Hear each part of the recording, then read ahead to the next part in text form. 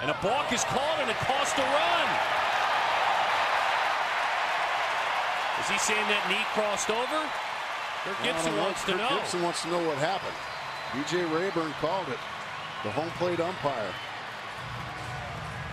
Did the knee cross over the rubber? Kirk Gibson's been thrown out of the game. Kirk Gibson's been tossed from this game.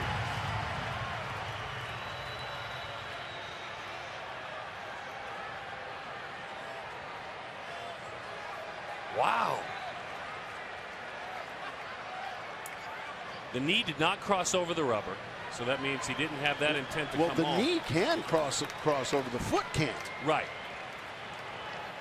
And is he saying then with the knee that he stepped to the plate?